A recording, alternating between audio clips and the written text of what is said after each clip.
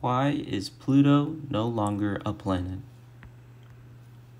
In August 2006, the classification of Pluto changed from the 9th planet in our solar system to a dwarf planet.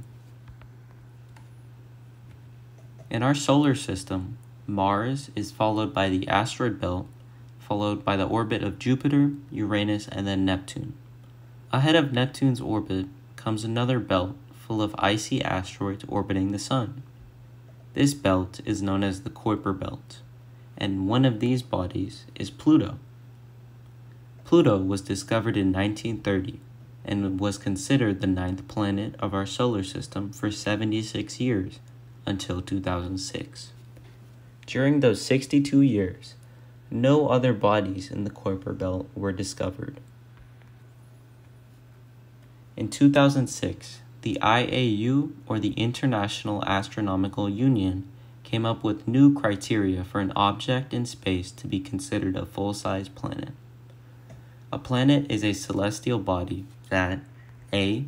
is in orbit around the Sun, B. has sufficient mass for its self-gravity to overcome rigid body forces so that it assumes a hydrostatic equilibrium or a nearly round shape, and C. has cleared the neighborhood around its orbit. Pluto meets the first criteria in that it orbits around the Sun. Pluto satisfies the second criteria as it is nearly a round shape. And for the third criteria in clearing the neighborhood, this means that the object has cleared out the debris and smaller objects in its orbital zone. Pluto has not achieved this gravitational dominance and as a result has failed to clear its neighborhood. This resulted in Pluto being classified as a dwarf planet.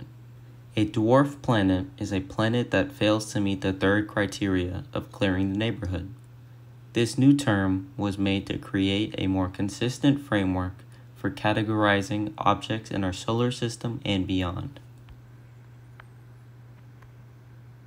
Thank you.